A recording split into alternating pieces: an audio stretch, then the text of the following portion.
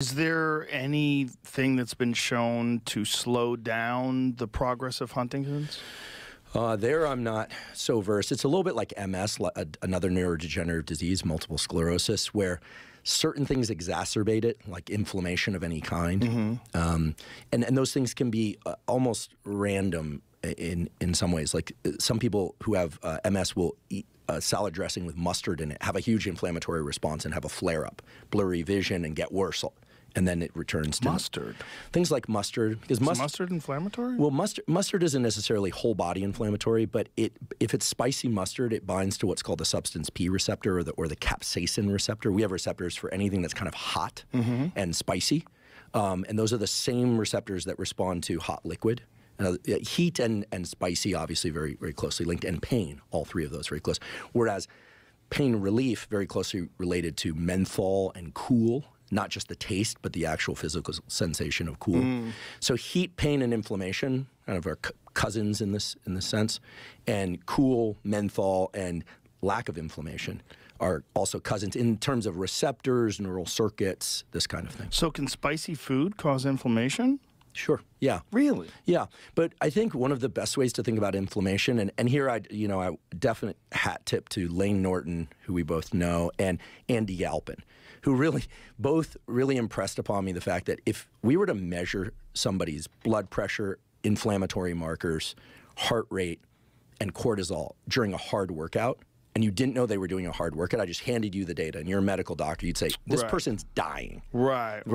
So inflammation is robust during hard exercise. But I think what's so incredible about the human body is that the increase in blood pressure, inflammation, et cetera, is what triggers the adaptation so that blood pressure and inflammation, et cetera, are all much lower the other 23 hours of the day. And so there's something special about our system whereby, maybe if you had really hot peppers, like the most famous of these is the Carolina Reaper. You know about this? The Carolina Reaper. I have some in my hot sauce. Yeah. Someone ate... Senor Lechuga made me this trio of hot sauces. There's Reapers in there. Is that a person or a brand, Senor Lechuga? It's a brand. Okay. Yeah. I thought it'd be awesome. There's three hot sauces that we developed. One of them is my friends over at Half Face Blades. They developed this one that I really like, so he added that to my little 3 collection, and it's like... I think it's Reapers, sun-dried tomatoes, and some other stuff, and truffles. It's really good. Amazing. Yeah, and then he's got 2 other ones. One of them with habanero, but there it is. Those are the 3. What happened?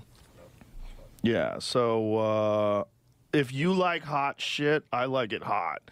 This stuff is, like, legit.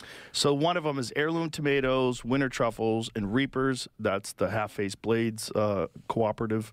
And then the other one is, I don't even know how to say that word, chulacale. How do you say that? I'm not.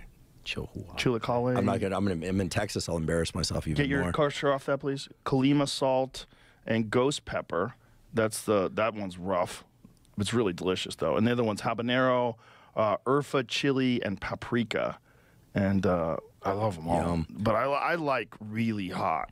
Well, like if you're like, boy, this Tabasco is rough, stay the fuck away from that stuff, because the stuff I like is pretty rough. Well, the Carolina Reaper in small amounts, I'm sure you can spice it just right. There are these pepper eating contests that people. Oh, I've seen them. We've played them on the podcast. So a few years back, somebody ate a Carolina Reaper and ended up with what's called thunderclap headache. Thunderclap headache is a massive inflammation of the meninges of the brain. So you got your brain, it's sitting in fluid, everyone knows that, and then there's some thick dura stuff around it. There's thick fibrous tissue. Like, well, you're a hunter, so when you want to take the brain out, people think, oh, you just kind of pop the brain out. You need a sharp razor or really sharp scissors to get through, or a sharp knife. The swelling of the meninges is what happened to this person. They got an unbelievable headache, and it's actually inflammation-induced brain damage. Now, that's only eating an extremely hot pepper in huge quantities. How many peppers did this guy eat? I don't know. I think...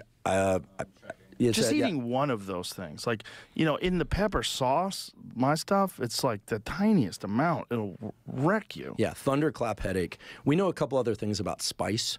And here I want to make sure I give proper attribution. The Nobel Prize was given a couple of years ago to a guy down at the Scripps Institute in San Diego, Ardem Patapuchin, and David, David Julius at UCSF for the discovery of these receptors for pressure, cool, heat. And it's an amazing set of discoveries that just occurred really in the last 10 years. We know that all of those pathways go to areas of the brain that are involved in, of course, like behavior. Like if you touch something really hot or you taste something really hot, for most people, they're going to resist that. But also to the hypothalamus, which houses all these hormone control areas, et cetera. People who can tolerate stronger spice, men and women, we know it's correlated with higher levels of circulating testosterone. That, I think, is interesting. What we're really talking about is higher pain threshold. And you and I have talked before about if there's one clear effect of testosterone, it's that it makes effort feel good, that pain starts to have a little bit of a come hither kind of thing to it. It feels a little bit enticing when testosterone levels are elevated. When testosterone levels are lower, or if people have lower levels of testosterone, effort feels more overwhelming. How's that? And the other thing is that ingestion of spicy peppers resets your calibration for what's spicy. I think we know that too. And in a way that also adjusts people's pain threshold. So if people get better at eating hot peppers, they're better at dealing with all types of pain.